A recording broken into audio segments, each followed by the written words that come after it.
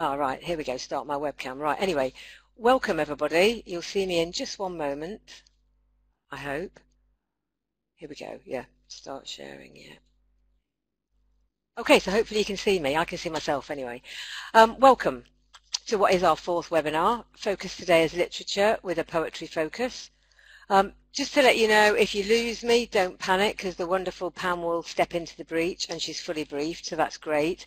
But I am back to basics now. I've abandoned the Mac in favour of the old-fashioned laptop, so hopefully, and I'm plugged in via Ethernet and all sorts, so I should be fine. Right, I'm starting off here with a first line. Oh, obviously, if you've got a problem here, put your hand up. And somebody will help you out. If you've got a specific question, please put it in the Q&A box. If it's open discussion, just to say hello. So I can see people have already. Lisa, Simone, Jennifer, etc. have said hello. So please do share ideas there. Comment on anything or share ideas. Starting off with a first line from a poem that I found in this book, which is the brilliant Jennifer Webb's book on how to teach English literature. I have pushed it for her before, but there's a whole lesson plan for this in the back, which I have shamelessly used and I'm sharing with you today. So we'll come back to that in a moment.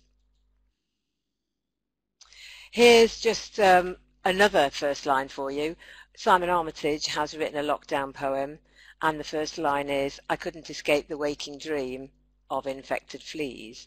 I thought that was an interesting one, actually, just as an intro. The poem itself you can get on the Guardian website, or I should imagine by just Googling Lockdown by Simon Armitage, but I thought it was a really interesting first line, maybe for when we're back at school, perhaps. Now, the polls we did at the beginning suggest we've got 94% of you from schools, so welcome to those that are from FE, and obviously those from schools.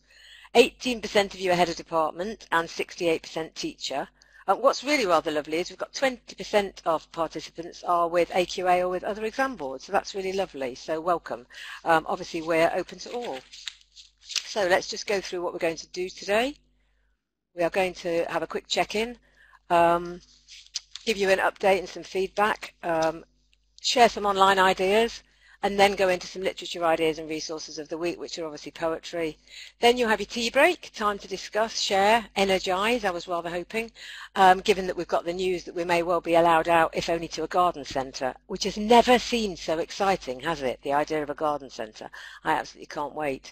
I'm hoping they do haircuts, actually. It would be a good idea, wouldn't it? If you ran a garden centre, start doing haircuts. And we're going to preview some new resources. But first, I'm going to hand over to Liz Slade, who's just going to very briefly talk you through some off-call feed updates.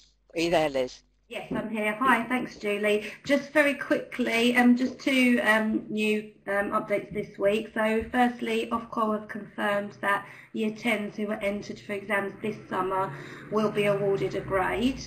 And secondly, that private candidates will be awarded a grade, providing that it's signed off and confirmed by a registered centre.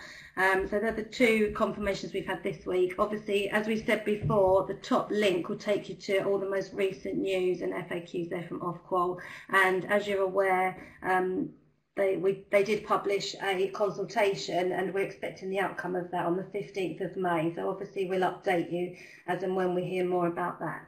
Okay, thanks, Julie. Thank you. Okay, back to this week. We're doing literature with a poetry focus. Next week, just to remind you, we'll be doing language, so please get your ideas in, get your requests in for language. And just another little plea, we've had about 5 lots of resources in that I'm going to share with you later, but please, please, please send them in. Even if all you do is adapt the ones that are on here, that would be fantastic. So let's just go to a little bit of a check-in then, if everybody's okay. And we've got 2 questions for you this week. What's your biggest issue when teaching poetry in the classroom is the first one. I know that mine often just is that kids think it's really tricky, and I often think I make a mountain of something that should be quite simple and enjoyable. But I'd be interested in your views. And how have you approached teaching poetry remotely? Have you actually tried to teach poems from scratch, or have you just done revision activities? So that'd be really interesting. So John, if we could go to the boxes there, the chat boxes, please. Seamless. Thank you.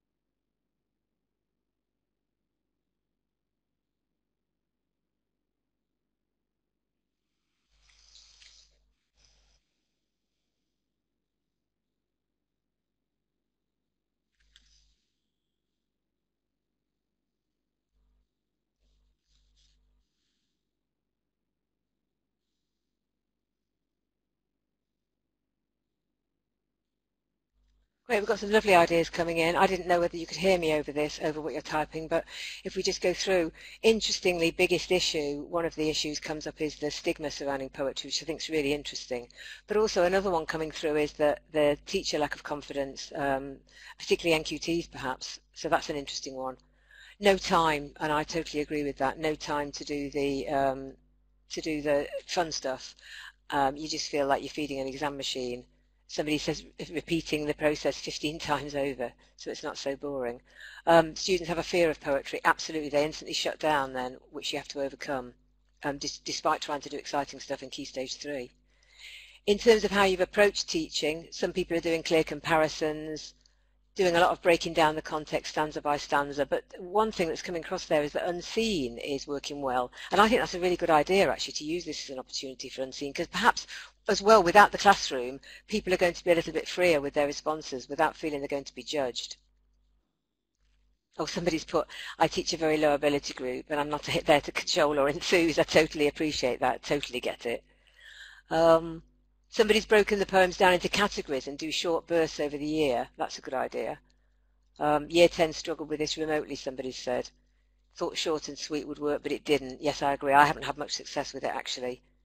I'm having more success with Jekyll and Hyde as a new read.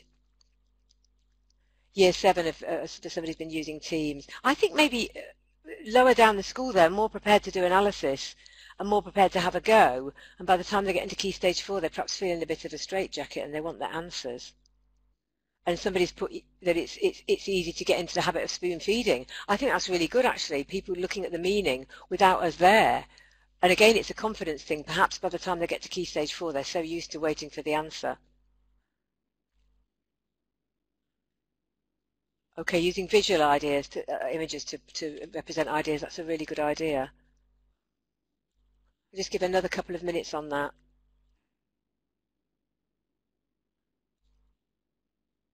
I love it. Somebody's actually putting that remote learning removes the spoon feeding, so perhaps it's actually going to re-energize us. Perhaps it's going to be great, the idea that they're going to have a go without us.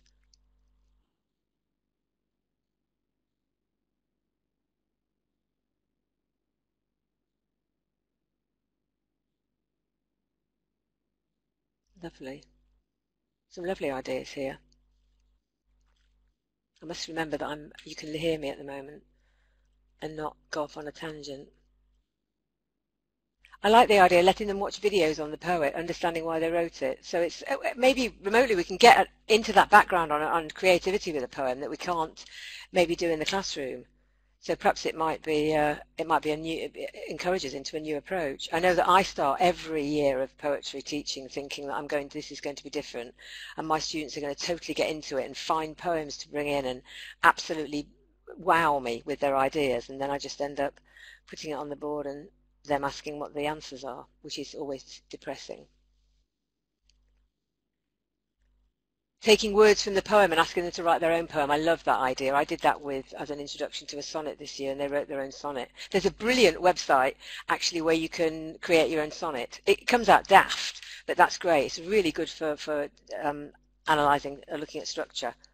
Okay, I think we're going to end it. We're going to need to end that pretty soon. Okay, I'm going to just wait for Scott to finish typing, and I'm going to say let's go back, or come back into the room please. So let's end that. Thank you, John. Thanks, that was really great actually. Hopefully you've got some good ideas there. Feedback seemed to be we all seem to be having the same problem, and I think poetry is one of those problem areas that we don't want it to be, but it is that whole stigma of us perhaps assuming that students don't like it, students thinking they don't like it, and it becomes this big kind of area, and there's 15 of them in the exam, which always seems hugely overwhelming. And no matter what your best hopes are, your best endeavours, you end up always at the end of year 11, towards the end thinking, oh my God, I haven't done one poem yet, and it always ends up being a problem. So let's hope that some of the online stuff we're looking at today and some of the resources I'm going to give you will help. So let's look at some online resources. The first is, I went back to teach it. Now I was just looking for a particular resource and I assumed that it was just the stuff that the Word document that you could now get free. I didn't realize that all their resources are free. So here we go. This is one. Now, if you are AQA, this is a treat for you because this is an AQA resource. But if you go onto their shop, you can get a rather wonderful, and I'll hold it up, a rather wonderful Power and Conflict student revision booklet made by a lady who does these wonderful drawings called Hannah Roberts. And there's a drawing, as you can see, there's one for the prelude there, but there's one for every poem in the AQA anthology. There's a lovely one there. Okay. Now, several of the poems are the same across the EdXL anthology, the reason why I'm sharing it. And each one, no, I'm sorry, Rosa, they don't have one for relationships. It is only Power and Conflict at the moment, I'm sorry. But each one has got 4 or 5 revision ideas for it. But it would work, perhaps, EdXL for unseen poem ideas as well. But also, if you are underconfident yourself, the picture page has, as you can see, full annotation and full ideas of analysis for the poem, so it's absolutely brilliant. And that's free at the moment, as are all their booklets. They've got loads, so this is your opportunity to squirrel away now and use later. Another thing I found free on Teach It is you can use their cruncher. Now, I know you can get a free cruncher online. It's really easy. I've used it quite often with poetry. But here you can not only put your poem in, but I followed a link to a blog, and you can make the crunch a little bit more exciting than just one box. Okay, so you can pick out, as you can see from this one, this was done with Catherine, you can pick out different word classes and put them in different boxes. So I thought that was a really useful idea as well, and that is free to use at the moment on Teach It, so worth having a look. And the next one is a lovely website, the Poetry Society. You may well have been on this before, but I found there, I can't remember what I was looking for, but I found last week a poetry class section, more suitable probably for Key Stage 3. But they've got some really lovely activities on there, and they have got a whole section on how to read an unseen poem. They've also got lesson plans, and I found one using a poem written by one of the Foyle's Young Poets of the Year, and it's called The Parents' Anniversary, and it's a whole lesson plan around it. It's rather lovely. You can also find links to poetry competitions, etc. So it's a really nice one to have a look at. And the next one, and I'm sure I've given you a link there if you want to listen to one, but you've probably seen already, but the lovely Patrick Stewart is reading A Sonnet a Day. And I just thought it was a good idea. A, it's nice to listen to him. He's got a rather lovely voice. But also it's a really good way of encouraging students, really, perhaps also at A-level, to listen to a poem being read by an expert, and he has a little brief chat about it at the end, so it's really rather lovely. So I thought I'd share that with you if you didn't already know. They're on YouTube and they're on his Twitter handle. He shares them every day. So that was my sharing of the week. Okay, so now let's get into the resources. Okay, so I'm going to share some little ideas here that I've used over the years and that I've magpied from other people. Okay, so this is the first one. Now this is interesting because I asked my husband to proofread this PowerPoint, and then I sent it through to Pam at Pearson's, and both of them started to correct my mistakes, thinking I'd had a complete mare here. But it is intended to be a combination of SPAG, activity, and higher level critique. So what I do is I find, this is a fairly middle of the range one, but I find for top set sometimes they get insulted, wrongly actually, by me giving them correction activities because they think they walk on water as far as SPAG is concerned. So I found a way of doing it with and smoothing their pride, and that was by getting a high level critique and changing it so that they had to correct it and read it and use it in their analysis. So it was a really good idea for getting them to extend their ideas without just listening to me. And I found they were more inclined to do that than they were to read the critique if I gave it to them. Okay, so it gave them a reason to read it, so I just do those as starter activities. So that was one idea for you. That has worked well. And the next one, this is the opening line then from the poem that I found in Jennifer Webb's book. And I've used this with Key Stage 3, Key Stage 4, and with adult training courses, and it has so far proved to be the best poem I've ever used for an introduction to unseen poetry. So the idea being that in a lesson you would give them just the first line and mine it for, as many ways as you can. Okay, so which word would they pick if they were only allowed one? Now, most students, once they knew the meaning, and I give these pictures to help them sometimes, will pick submerged. But I've actually had some really interesting answers from people who have picked the word closest. Okay, so there you've got ideas straight away. Which word, what are the connotations, etc. And if you want to know, the poem is written by somebody called Adam Lowe, L-O-W-E. And here is me taking it a little bit further. This is what I did for Key Stage 3. So they had a what, how, why, which I've moved over to instead of the kind of dreaded P. And I got some good ideas for this. What might the poem be telling us? How has he chosen to tell us? And you can extend that into what do you think the topic is, what do you think the theme is, etc. And then the final line. So actually, does anybody have any idea? Put it in the open discussion. What do you think the topic of the poem is? I'll show you that final line. And it's that. My crown sinks among the weeds. Okay, so there's the... Nobody's typing anything at the moment. No open discussion, which is interesting. I hope it's... Oh, yeah, somebody's typing now. And there is a bit of a background, just in case they didn't know what a weed was. Just the idea there.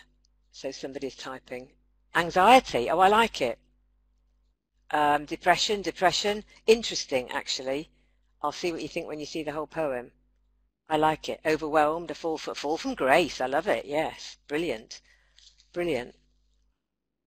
What I then do, wounded pride, yeah, love it, is give them both and say what's in the middle. And this I take as far as I want here. What's the theme? What's the topic? What's the tone? What's the form? Who's the audience? All kinds of things. Natalie is saying, love this resource. Good, I love it. The life cycle of a pond-based animal, a toad. Yeah, love it. Which actually links in perhaps in a weird kind of way with falls from grace.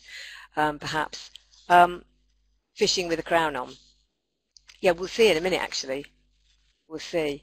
I like the idea of crown. It made me think of the Stormzy poem, which I've used alongside it, actually, because I'm so down with the kids. A really lovely approach and really gets them thinking about writer's choices. It does. Somebody's put wild swimming. Heavy as the head. Yeah, that's it, Luke. Yes, the Stormzy poem. Right, then I compare it, but I'm going to show you the comparison poem before I show you this poem. So here you go. It's actually, the topic is meant to be unrequited love, as you'll see when you see the whole poem in a minute. And somebody's put, do we have access to the PP? I presume you mean PowerPoint. Yes, you will get sent it at the end. Now, I just found this online. It's not a particularly good poem, which is great actually if you're using it for top set, because I've had some, I had to actually put some apostrophes in here because it didn't have apostrophes in. This is really good for revising the sonnet form, and as I said earlier, if you want to write a sonnet, there's a sonnet creator that's free on the internet, which is great fun. Okay, I always go, another technique from Jennifer Webb is to find 3 things that I've been doing for a long while, is just tell me 3 things about it. This is a poem called A Man Called David Wood, and I found it on the Poem Hunter website, and this is good for revising the sonnet form. So putting them together rather than just doing the boring bit, I do this. Okay, now I do speed dating, and I set it up like a speed dating in the classroom. We have to socially distance the speed dating now, but I'm sure we could still manage it. But the idea being 3 things to talk about.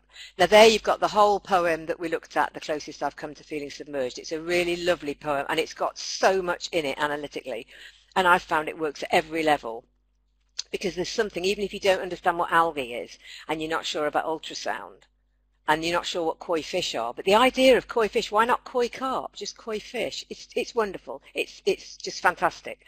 Okay, so thanks to Jennifer Webb for finding this for us. But I say then, the very first meeting, let's think about being on a speed date. The very first thing I do is, I'm shallow. I'm going to look at what they look like. So I say, what do they look like? So you sit down, or you put 2 poems together, and the first thing you've got to do is to say, let's look at each other. I'm a lovely, perfectly formed sonnet with a beautiful message, and I'm looking across at a messy, broken up sentence, free flow structure. How do I feel? I'm not the kind of person that likes that kind of thing, maybe. Or I'm a free flow, cash, back to nature, vegan. And I'm looking at a tightly buttoned sonnet. How do I feel? So there's just some ideas about structure. Now, I think structure's often missed. Somebody says they can hear two people speaking at once. I'm not quite sure, and it's very unclear. Sorry. I do apologise for that. I'm hoping everybody else can hear it. I think structure is something that is sadly neglected with poetry. It's a very, very easy area to look at, particularly for students who find the language quite impenetrable. So it's a really good idea. Thank you for telling everybody else telling me they can hear. That's brilliant. And you can look at and obviously form structure again. You can compare here openings and endings, and think how much you can actually write for an unseen response without even touching on tricky language. That's what I wanted to get across there, and I think this does. And then the good old poetry crunch. Here's the poem again, and I've crunched it down into another poem.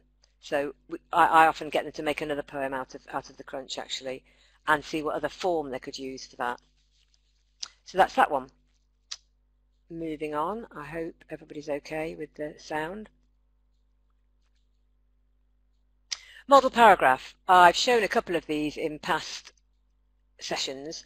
It's one of my most powerful and popular things actually. I give it out often at the end of a lesson, and they have to find the short embedded quotations. What's brilliant actually is if you don't do one of the skills, okay? Now I haven't done a proper analysis of form and structure here, and it's really good for checking student understanding and actually seeing who is the bright spark who says, "Miss, you haven't done this bit." And hopefully you haven't done it deliberately. All right. Oh, somebody says, I use one of these with my year 10s over Microsoft Teams and they loved it. Brilliant. I think it's great. And also it gets stuck in the book and they can then use it as a model going forward. So it works really well. They can go back to it. And I sometimes give them out blank with lines in the middle and they have to put theirs in and somebody else then has to annotate it. So there's loads of uses for this. And you can see there that I've left the paragraph unfinished and I haven't started the next one. So I haven't actually done the comparison. Yes, Sarah says, does poetry crunch simply mean picking out the key words? Sarah, what I do with poetry crunch is they just pick out the word that they like most out of each line, or every other line. And I do it with literature text, I do it with everything. And what it does is it takes that, it gives them a little bit of confidence and takes the fear away. Because I think sometimes students can look at a poem or an extract from Jekyll and Hyde and just be frightened. And if they can pick out a word they feel they can handle, what it does is it shows them, even if they can only pick 3 out of the whole poem, they've got 3 things to say, which is great. So it's that breaking it down really and making it accessible and not highfalutin. Here's another of my favourite ideas, and this is here, a little competition for you. Oh no, this is, you won't have seen these, so you can't tell me what they are. Wrong resource here. Unseen poetry. These are 3 poems about age, and if you want to use them in the classroom, when you get the PowerPoint, you just need to take the highlighting away. And the middle one is the one about I shall wear purple when I get old. So this is an intro. Rather than giving them words as an intro, I sometimes just give them shapes, and I say, what do the shapes suggest about age, about the narrator's feelings about age? Or about the feelings that are expressed in the poem about age, okay? So I do it with 3 or 4 poems on the same theme, and it's worked really well. It gives them something, again, accessible to write about. And in the exam, I have seen people actually draw around the shape of the poem and say something about it. So that's worked brilliantly. Okay, so this is I'm going to show you a rather off-the-wall idea now that I had recently that was worked really well. So before you even read a poem, this is for your anthology poems or Key Stage 4 or 3, whichever you want. Imagine you gave them this and said, you want to write a poem to expose a powerful man who you feel is arrogant and domineering. You also suspect he may have killed his wife. Be careful. You want to show him to be self-serving, but he is smooth talking and you need to reflect that. Will you use a sonnet, a ballad, a dramatic monologue, or free verse? And for each one they have to tell me why. Now, I'll read out what Natalie said in a minute while I go on to this. This has worked really well actually, and I've just done a very short one there, but I've used it with a lot more contextual ideas. So it's a sneaky way of getting context in, but without being a history lesson, okay? And this is, can anybody tell me what poem this is actually? I'm not sure if it's in the anthology, but it's one that used to be. And while you're thinking about that, yeah, you're right, it's Browning, it's My Last Duchess, obviously. Excellent. I didn't see, there was a great idea earlier on that I hope we all saw about here. Natalie says, gradually revealing words and seeing how their ideas develop and change over the course of the activity. Yeah, you can also have a class predictions slide for what they think the poem is about. Brilliant, yeah, you can. Excellent, yeah. Okay, so that's My Last Duchess. Then I've got another one here. See if you can guess what poem this is. You want to write a poem about a poor, naive young girl who is seduced by a rich and powerful lord. When he tires of her, he callously casts her aside, leaving her pregnant and with nothing but shame. And I should have thought, and a baby. But will you use a sonnet? Yes, it is. It's Cousin Kate, yeah. A sonnet, a ballad, a dramatic monologue of a free verse. Now, this worked really well for Cousin Kate because I was able to really talk about the idea of a ballad. Now, that people get all, get the knickers in a twist, really, about form and how tricky it is. It doesn't have to be. A ballad is just something that is passed down over time. So I love the idea of Cousin Kate because it particularly with the sort of Me Too stuff that's been happening in society recently, this kind of suggests that nothing changes about the relationship between powerful men and vulnerable women. So that's hence the ballad. So this has worked really, really well. Okay, really well. And it'd be lovely if you could share some about other poems or sneak some. These were kind of very basic. If you sneak some serious context in, and they have to explain why. And you can even, I've done it with 2 boxes, with just a sonnet and a ballad and a dramatic monologue and fevers. And then in the other, I've had other poetic terms and features that they might want to use in it. So they've talked then, because I don't like feature spotting, but if they can say, well, I think I'd use an overall metaphor of, because, then that it's really perfect. It really gets them thinking about what techniques are for, rather than finding a technique and then just naming it. So I find it really useful for that. And here's another one for you to guess. 3 poems from your anthology, for the EdXL anthology, but 2 of them I think are also in the AQA, or at least one of them is. And this is an idea that I pinched from ages ago from somebody on Twitter, and I didn't get a name. So I do apologise if somebody knows who it is. So it's, I am a ballad with 6 regular stanzas. Which poem am I? Why do I have this form? Okay, so that one is Cousin Kate. And then the top one, I have 4 quatrains with 2 rhyming couplets in each. Which poem am I? Why do I have this form? So does anybody know what that one is? And then the bottom, I am 8 regular quintains, but the last line of each is cut short. Which poem am I and why do I have this form? Yeah, first one is Poison Tree. Well done, Luke. And the final one, see if Scott knows. But this has been really useful, actually, again, for thinking about how the poem links to how the ideas in the poem link to the structure, but also how easy it is to write about structure. Once you see it, you can tell. And yes, it is. It's exposure. That's the final one. Okay. So I'm coming to the end of these now, dead on time, which is great. Hope that's useful. One more here. Now this comes from a new resource. This is written by a lady who works for Pearson as a freelancer, a lady called Emma Clark. She's written a PowerPoint lesson with a voiceover. And I'm going to tell you about some more of those that we've done later on. But this is one on poetry, and it takes you through how to compare a poem, and it's absolutely fabulous. The idea is that students listen to it, stop the recording whenever they want, and do the activities on the PowerPoint. So it's sort of like a lesson, and I think Liz has very kindly shared the link now, and I will tell you about the rest of them later on. But there are several ones we put up. So this is a really good idea again, and this is a full analysis there of 2 poems. Okay, everybody's saying thank you for that. Thanks, Liz, for that. So it ends with a model paragraph activity, but it's worth looking at the PowerPoint even if you don't use it with your students, because Emma has used a really good comparative technique with a very simple table, and it really does take the sting and the fear and the worry out of comparing poems. It makes it so much more straightforward. So I can highly recommend that. Okay, that's the end of the resources. Thanks, everybody. Let's look at, we're going to have a tea break now. Now, if you haven't been with us before, what happens now is that we break out into 4 rooms. You have a Pearson person with you in each room, but we're going to change it today because at the end of the breakout time, and you can talk about anything, there are no set questions. It's just a matter of sharing ideas, and just talking, energizing, inspiring. And at the end, we're going to ask one of the people from each room to use their mic if they've got one, or talk into their laptop, and everybody will be able to hear them. So we're going to ask people to share their ideas about what's happened in their room. So hopefully somebody will be brave enough to put their hand up and do what I'm doing at the moment. You don't have to be seen though.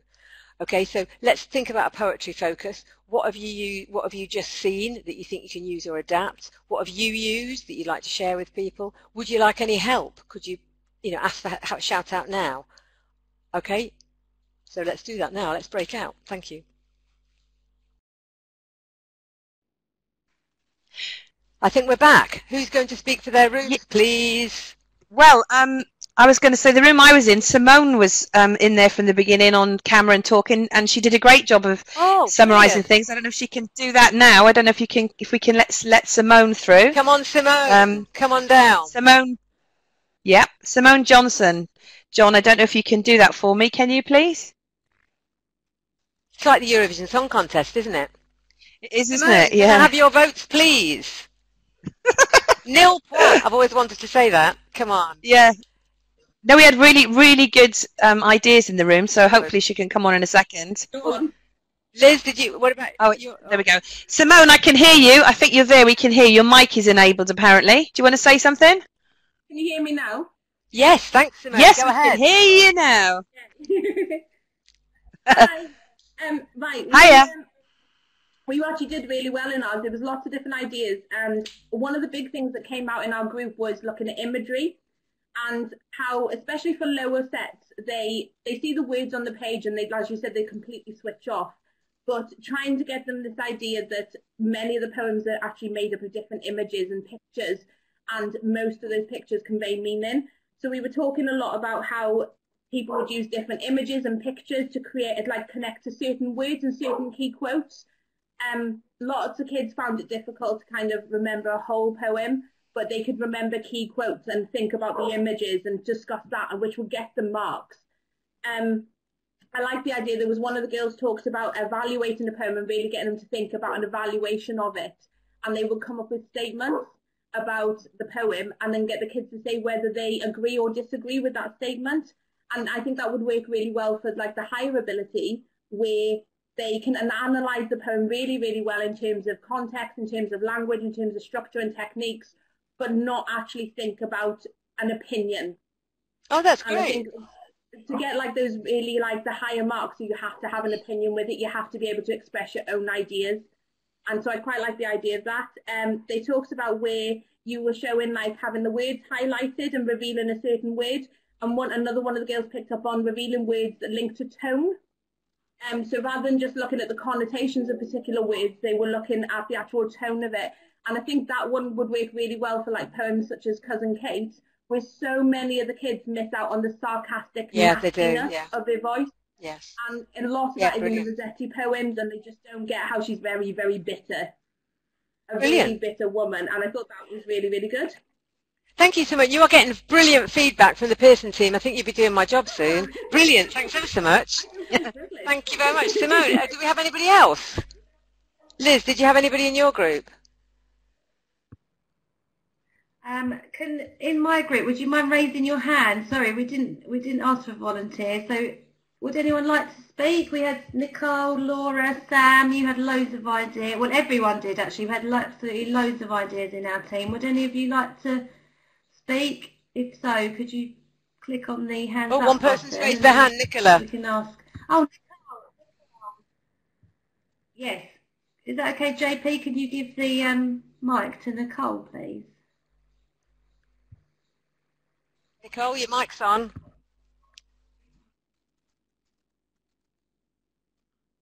Hello, Nicole.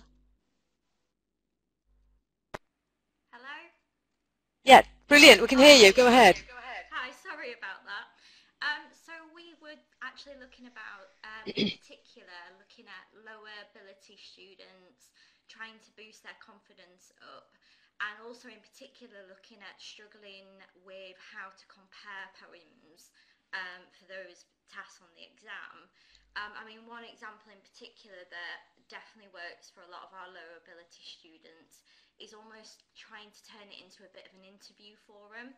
So once the students have really got an understanding of the characters, to then ask them to think about, okay, well, interview those characters or those speakers in the poem. So for example, on the AQA spec, we look at the poem War Photographer, and we look at the poem Remains, and thinking about, okay, well, what is it that the speaker has seen in War Photographer? How has it impacted them, what they've seen? And likewise, what has the person, the speaker, seen in Remains, and how has it impacted them? And hopefully then the students can start to spot the similarities in what they're saying, and then they can draw out those ideas and those feelings and be able to discuss those themes within their responses in terms of building a response to a comparison question. Lovely. Thank you. No problem. Thanks very much. Okay. Now I can hear an echo. Okay, anybody else? I'll just share a few of mine then. One thing I hadn't realised, that Gillian Clark apparently has a lovely website where you can actually, she's happy to discuss interpretations of Catherine. Mary Meredith on YouTube apparently is very useful for Edexcel poems. We had a long discussion on using songs for musicals, and listening to them and then getting the students to choose one to analyse, which was a good idea. Somebody's put on the chat, definitely advocate the use of role-playing scenarios as a means to understand and empathise. Yeah, I think it's brilliant. And Rose has put, I use raps, absolutely. Helps tap into the use of tone. Yeah, good idea. I think all of us have these wonderful ideas, don't we? I think it's sometimes difficult, just the pressure of fitting them into a Key Stage 4 curriculum, I think is really, really difficult. So if nobody else has got their hand up, I think we'll move on. Everybody okay with that, I'm assuming? And yes, somebody's put rap, but without the swear words. Absolutely. They usually come from me, unfortunately. Right. Moving on. Shared resources. We've had some lovely stuff in. Let's have a quick look. This is like the bit on children's television, isn't it, where they hold up the kind of... And now we have a birthday card from Olivia, who is 3 today. But it isn't that. It's better. So there's our contributors for this week. So thanks to all of them, Joe, Sarah, Jinder, Joanne and Nicola. And you'll get all the resources. We're making them into the little booklet. Pam's done that, so they'll be coming out. But here they are anyway. I love this one, text analysis table. I love that. I was thinking you could also do that as like a game with dice, if you had numbers across the top, or like battleships would be good. Okay, so I thought it was a really good idea. I love that table. And this is a lovely idea for making a story, would work beautifully remotely. Pick at least one image, one emotion and one statement from the boxes and make a story. I love that. I think that's brilliant. It would be really good to do that with Key Stage 3. In fact, I may well set that for my next Key Stage 3 lesson. That's fantastic. And somebody's put, yes, love the table. It's like bingo. It is. It's brilliant. What I like about that, both of these activities, there's something for everybody to have a go at, which I think is really important at this moment in time as well. And then we have this one, which has been adapted from a resource I gave out in the first of the webinars. You can't read it very well, but if you look at if you want the original PowerPoints, if you didn't get them, we can send them out to you. But this is basically an idea where you put a text in the middle and then you summarize it, you find things and you crunch it. Okay, find the 9 juiciest words and put them into the teeth. And I see there's a time limit there of 10 minutes and it's an extract from Dracula. But people have been saying actually that where they've used that for language and literature, the responses later on when they've used these notes have been way, way better. So I've probably had more positive feedback on that resource than any other. Okay. Any other ideas to share? There's our website. If you haven't been with us before, do send them to thefullenglish@pearson.com. Okay, and Pam will collate them. We don't have the address or anything to send them into, but we're all electronic these days, aren't we? So we'll make them available to everybody who signs up. Send us your requests through the questionnaire link at the end. So stay on at the end, okay, so we can do the questionnaires. Let's just check in the time there. Language is next, 14th of May.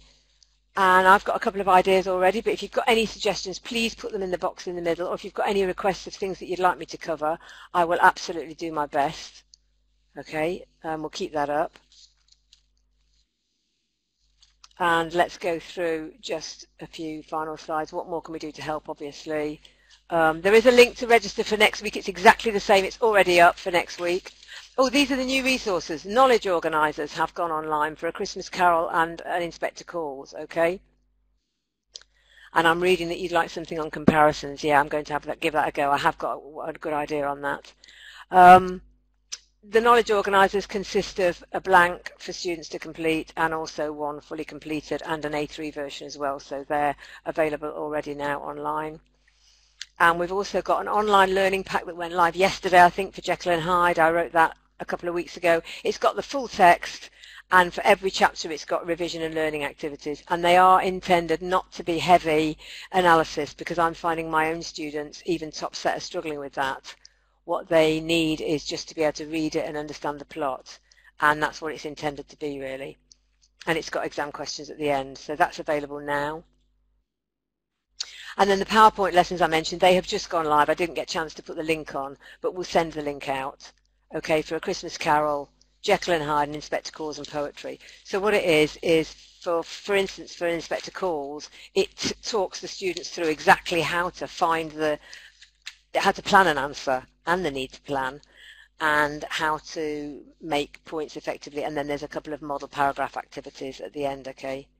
Oh, somebody says, thank you, Julie. I've seen the JH resource already and it's brilliant. That's great. There's the link there for the PowerPoint lessons, and they're available already. So if you follow that link on screen, and we'll be sending that link out. So that's brilliant. I think those PowerPoint lessons are great because they're half an hour's recording, but you can make them last 2 or 3 hours if you want. Also, I need to mention there's a new York Notes resource out for Macbeth, which Pam has just put the link up to there. It's really great. It's just some short activities for Macbeth. Really, really good, actually, from York Notes. It's brilliant. And what else do we have? There's Claire, your subject advisor. So go to Claire for anything you need on the English side. She's your first point of call. And if you want to switch to Edexcel, if you're not with us, there is a video there that will talk you through it, should you want to get any more information about us. And then we've got a feedback link. And Sam, I think, is very briefly going to talk you through a new WhatsApp link before we end. So there we've got the feedback. And please stay on and do the feedback. That's what helps us. And if I hand over now, I'm going to say goodbye and thanks ever so much. And people have said thank you, that they share all the resources with our team. That's brilliant. And people are saying it's brilliant, which is great. So keep your ideas coming in for next week. And I'm going to hand you over and end with Sam now, who's going to tell you how to get on the WhatsApp group. Thanks. Bye. Thanks, Julie. Hi, everybody. Yeah, I'll just talk you quickly through this new WhatsApp group that we've created. So we had quite a lot of feedback that people were wanting to share contact details, and obviously the chat goes quite quickly, so it's quite difficult to do that there. So what we've decided to do is create a WhatsApp group. So this has been created so that you can share resources, some support, chat. It's really just a place for you to connect with one another. So to access the group and to join the group, you can follow the link on the screen now. It'll also be sent out in the post-event email. So you can access the link on the desktop or on your mobile, and it's pretty straightforward once you kind of click through the link. And I know that big groups, often you'll get a lot of notifications through, which can be quite annoying. So you can also mute the group. So you'll see all of the things coming through, but it won't sort of ping every 5 minutes. To do that, it's really easy. You just go onto the group, click on the name of the group, and then there's an option in there to mute, and then you can choose whether you do it for 8 hours, a week, or a year. I think that's kind of it. So yeah, join the group, chat with everybody, and it's not somewhere that we're going to be taking questions about like anything to do with the qualifications, but there is in the description of the group a link to our Facebook page and also to our subject specialist, Claire, and then you can also get in touch with us via email as well if you need anything. And yeah, I think that's everything from me, and hope to see you all next week. Thanks, Sam. And, thank you. Thanks, Julie. Okay, thank you. That's it. I'm signing off now then. So please do the feedback, and hopefully I'll see you all next week or the following week when it will be literature again. Okay, thanks. Bye.